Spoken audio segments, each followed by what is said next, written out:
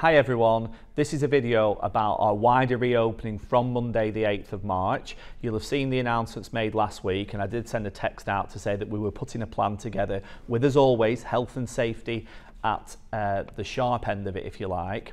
We've done that plan now, and you'll see alongside this video on the website a written version of the plan, but this video is just going to take you through from next Monday for each year group exactly how the return looks. Because of the mass testing, we can't do every year group in one day, therefore we're going to have a slightly staggered start Monday, Tuesday and Wednesday of next week, and we hope to have all children back in school by next Wednesday.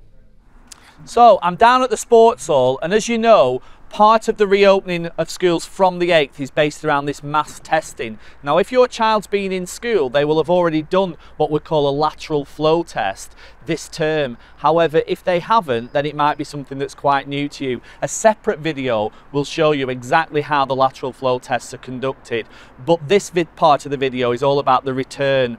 So every child will be returning, as I said before, next week. We're going to start on Monday the 8th from 9 o'clock with year 10. The reason for year 10 is because it's our smallest year group, so it allows us, for the very first time, trying to get a full year group through the testing, it just allows us a bit more time on that Monday morning to do it. So year 10 will arrive in a staggered way. Each form will be given a time slot. So we'll be starting with a form at 9 o'clock, then another one at 9:30, 10 o'clock and 10:30 and so on. Once the form has arrived, they'll line up in alphabetical order here outside the sports hall. They'll go in for the test. The test only takes about a minute, and then once all the children in that particular form have been tested, they'll go and wait on the tennis courts. Once we get all the negative results back, and we hope obviously all the results are negative, then that class can go back to class. Once we've done all of year 10, then they will have returned. They'll be in class then for the rest of the week and going forward. I'll talk in a moment about what happens if we have a positive test using one of the lateral flow devices, but once we have year 10 through on that Monday morning and they're back in class, we will then start at 12 o'clock, that's lunchtime, again at 30-minute intervals to get year 11 back in. But year 11 will come in, they'll stay with us until we get their test result, and then they'll be allowed to go home, because obviously it's going to take the full afternoon. There's no point in some of the students going back to class and not others. So year 11 will be tested on Monday afternoon, but they won't actually return to class as normal until the Tuesday morning. So on Tuesday we will start again at 9 o'clock with year 11 returning to class. So that means on Monday, we'll have the whole of Key Stage 4, years 10 and 11, fully tested. It's really, really, really important that the time that is given for your child to attend for their test, that they do it then. It will slow or even stop the return of students if we have a real backlog of students because they didn't turn up for the test at the right time. So it's vitally important that they come in and do the test at the right time. So that's Monday the 8th. Tuesday, we will have year 9 returning. Now remember, year 9 start at 8:30. They will come in through the play football entrance at the back of school, line up outside the sports hall as where I'm stood now, and they will, rather like year 10 on the Monday, at 30-minute intervals, they will go through the testing. Once all their class is negative, they'll go back to lessons. So by lunchtime Tuesday, we'll have years 10 and 11 in school and year 9 fully in school. Then, on Tuesday afternoon, from 12, we'll start to bring year 8 in at 30-minute intervals, a form group at a time. They'll come in through the back entrance of play football, again line up outside the sports hall, and they will have their test. But rather like year 11 on the Monday, they will then go home after their test once we've got all the negative results from that class, and they will come and recommence their lessons from Wednesday morning. So by the start of Wednesday, we've got 4 year groups fully in school. From 8:30 on Wednesday, we'll have year 7 coming in for their tests. Again, they'll come in through the play football entrance at the back of school, line up outside the sports hall, a form group at a time. We'll do the testing, and then by lunchtime of the Wednesday, we'll have year 7 back in lessons too. So by mid-morning to lunchtime on the Wednesday, all 5 year groups will be back in school. The reason for doing it in a staggered way so that we can get all the students back into their classrooms safely following the test but in a quick period of time. Many schools are going for lots of different options. I feel they've been out of school for far too long, and it's really, really important that we get them back as quickly as possible, but we have to make sure that everything's safe, and this is the safest way of doing it. Right, so here I am once again in our testing centre. The testing centre has been up and running since early January, and we've been testing key worker and vulnerable children along with staff at regular intervals. We're now going to upscale this operation into the main part of the sports hall to enable us to get through 787 students over the course of 3 days. I know some of parents have been slightly concerned about the testing. It's very, very quick and it's very, very safe. It just involves a short swab at the back of your mouth and in the nasal cavity. We get the result a few minutes later, usually about 10-15 minutes later. If it's negative, brilliant, the students go back to class. As I say, I'll mention positive tests in a moment, but it's very, very simple and it's very, very safe. If we do have a positive case, then like we were doing before Christmas, there will be a message out to the staff. That pupil will be isolated, they'll be sent home, and you will be given what we call a PCR test. They're the tests that get sent off to the laboratory for the results. You'll be given one of those to do again at home, and that will act as a confirmatory test as to whether the result is a positive or what we call a false positive. If it's positive, then they will isolate for 10 days as they have been doing. If it's negative at the PCR test, then the student can return to school, and that's how the system will work. So that's the plan, and it's based, as you know, around this idea of mass testing.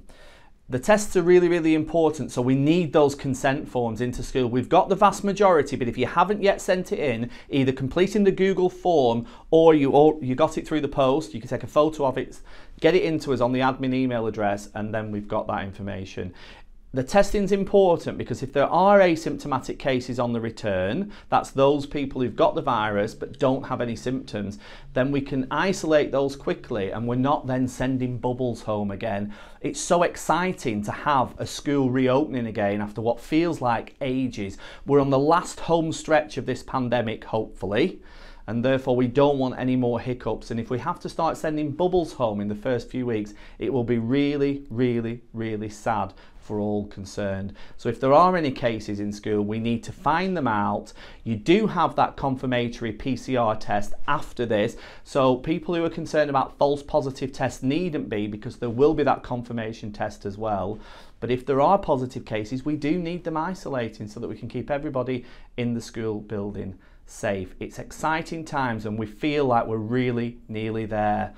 But the last thing I want to say is on masks. We've been wearing masks in communal spaces and we've been wearing them in the canteen, on the corridors, etc. since the start of September. But the government guidance has changed for this return, and students will now be expected to wear masks at all times unless they're eating or they're outside. Is it ideal that a student has to wear a mask in class? Of course it's not, and there will be some medical exemptions, and we know that. There have been since September. But we're on the home straight and we cannot socially distance inside our classrooms. They sit up to 30 students and we can't reduce class sizes, we just don't have the space or the staff. So wearing masks for staff, for students, etc. is going to be another facet of health and safety that we need to put in place, hopefully just for the last 3 weeks until the Easter holidays. We're only back for 3 weeks, and it's really important that we put everything into health and safety as we can. Once your child's been tested and they return to school, they will have 2 further tests in school, and then it'll be over to you as parents and carers, because the testing will take place in the last week and a half at home. I'll do a separate video with some guides as to how to use the home kits closer to the time. Ventilation. I know this has been a hot topic of discussion amongst parents and carers on Facebook and other social media. Do we have openable windows in classrooms at Aspire? The answer to that question is no, we don't. But please, I can almost hear the sharp intake of breath from some parents. Please be assured that that is not a problem. We have a ventilation system that works very, very, very carefully on levels of CO2 and temperature in each classroom. So when Aspire was built in 2015, they decided that openable windows would disturb that balance. So each classroom is its standalone room. Air does not circulate between classrooms. There's firewalls between every single classroom. So cool air is brought in via one vent in the ceiling area. It's piped into each classroom separately. That air circulates in the classroom and then is expelled via a different ventilation shaft to the outside. So each room is standalone and each room has its own ventilation system which works on a fine balance between levels of CO2, so depending on how many students are in the room breathing out, and also the temperature of the room. We've had it fully serviced on more than one occasion since the pandemic began, and it works perfectly well. We've even had parents complaining that it's too cold in certain classrooms, and the reason for that is because the ventilation system on a cold day is piping that really freezing cold air into the classrooms and it's overpowering the heating system. So rest assured that there is nothing wrong with the ventilation at Aspire and that it works perfectly fine, and I just wanted to make that point and dispel some myths that have clearly been circulating, no pun intended, in the community. So I think that's all the information that you need about the wider reopening from Monday the 8th. If you do have any concerns, queries, questions, whatever they may be, either speak to your wellbeing caller this week or contact us via the switchboard 353155 or via that admin email address. It's really important that this week all that remote learning keeps going, and for the year groups that don't come back on Monday, for example, there'll still be remote learning that day, and for the year group like Year 7 doesn't come back until the Wednesday, Monday and Tuesday of next week we'll also have the remote learning. It's really important that we don't leave any students behind. Many of you, I'm sure, will be thinking about the Year 11s and what they're going to be doing. A separate video will be written, or will be filmed I should say, about that. So stay safe in the community, the very best of luck with everything, and I look forward to welcoming your children back on Monday. Thank you.